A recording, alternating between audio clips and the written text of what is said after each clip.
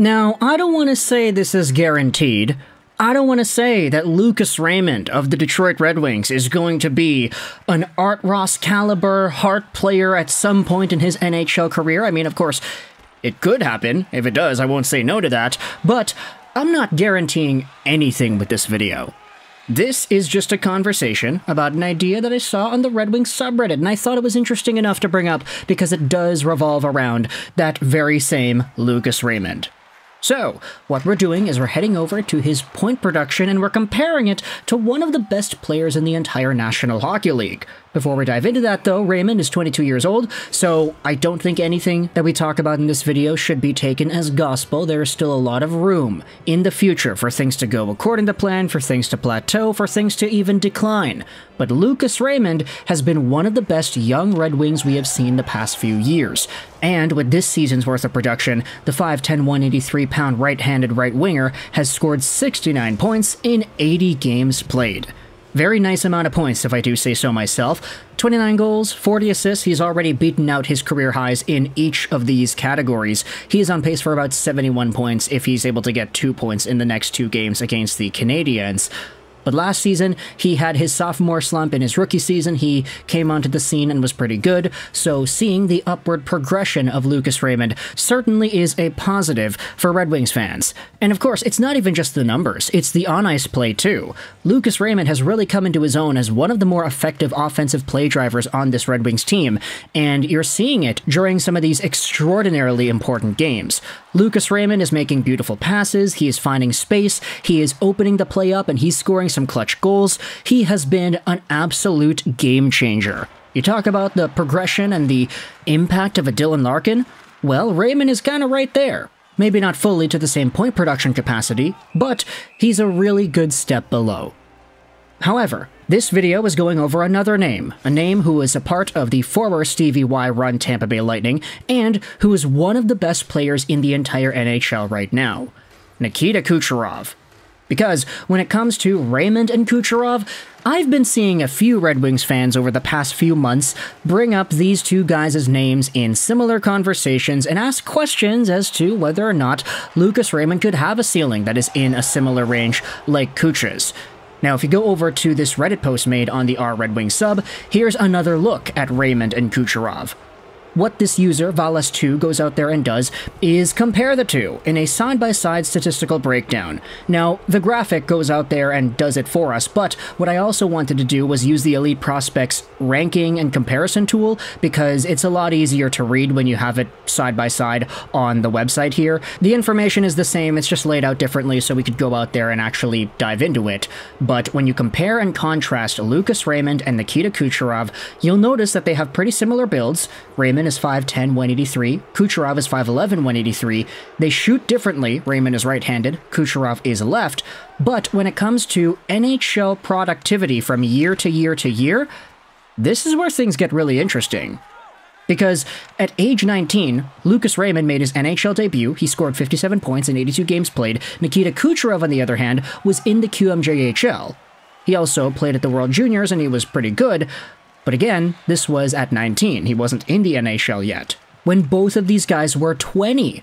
Lucas Raymond had his sophomore slump. He had 45 points in 74 games played and 8 points in 8 games for the World Championship team. Nikita Kucherov split his time between the Tampa Bay Lightning and the Syracuse Crunch. Kucherov had 18 points in 52 Tampa Bay games in what was Kucherov's rookie season. At age 21, though, this was when things started to take off for Kucherov. In 2014-15, Kucherov scored 65 points in 82 games played, 29 goals, and 36 assists. At 21 years old right now, Lucas Raymond has 69 points in 80 games, 29 goals, and 40 assists. So Kucherov and Raymond, if you wanted to project the point production year by year, it's actually neck and neck. And unfortunately for the Raymond truthers out there, Raymond was a -16 this year, Kucherov was a +38.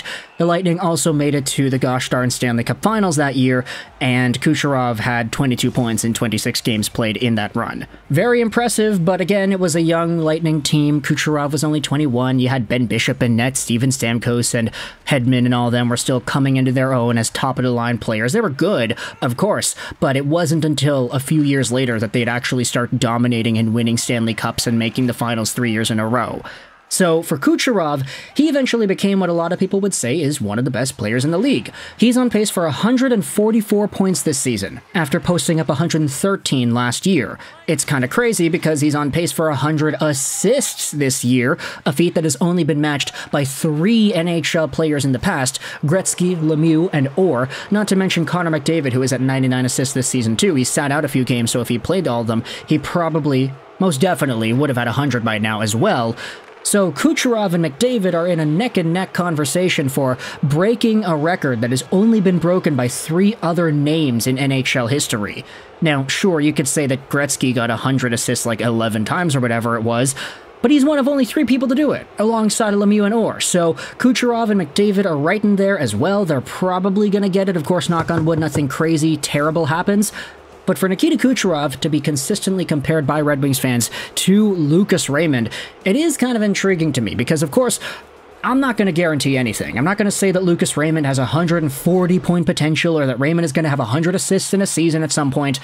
But I'm just saying that when it comes to Nikita Kucherov, it did take him a few years to become Nikita Kucherov. And when it comes to a lot of these top players, especially nowadays, it's rare to see somebody go absolutely McDavid, Crosby, Ovechkin sicko mode in the league and post 100 points at 18, 19 years old.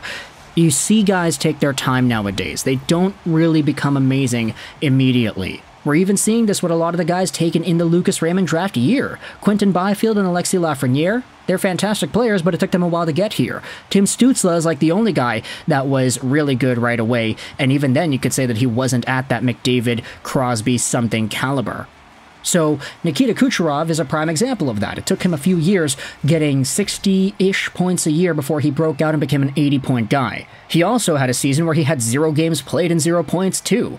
You gotta remember that happened in 2020-2021, and then he came back in the postseason and was absolutely dominant as the Lightning won their 2nd straight Stanley Cup.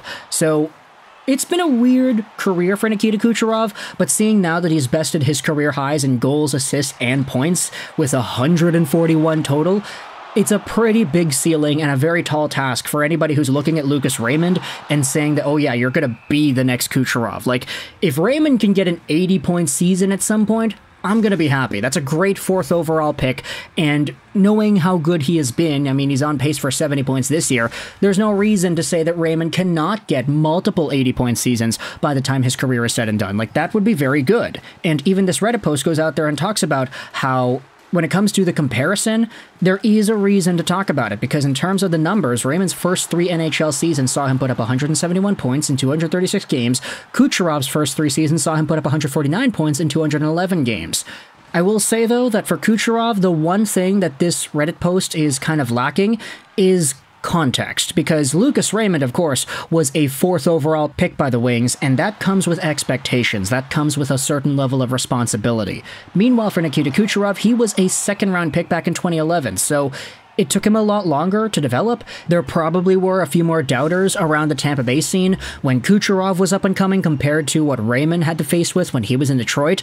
There were more obstacles that Kucherov had to go through to become what Kucherov is today. Raymond, admittedly, has had a much stronger spotlight, which bodes well into giving him more opportunities sooner. So, I'm not saying that Raymond is going to be Kucherov, but there is an argument to bring it up, so that's why I wanted to make this video here. Let me know your thoughts in the comment section below if you're a Detroit Red Wings fan. What are your opinions on the progression of Lucas Raymond, and what do you think his ceiling could be? Does he have a Nikita Kucherov type ceiling? I'd say in terms of the play style, Nikita Kucherov is like an absolute unicorn. He does not move on the ice, he does not look tired ever. He's just so slow and calm and lackadaisical looking, and then he zips a pass across out of nowhere through 5 guys, and it's onto the stick of Steven Stamkos, and he shoots, and it's in the back of the net. Like, Kucherov is a magician. He makes things happen out of nothing.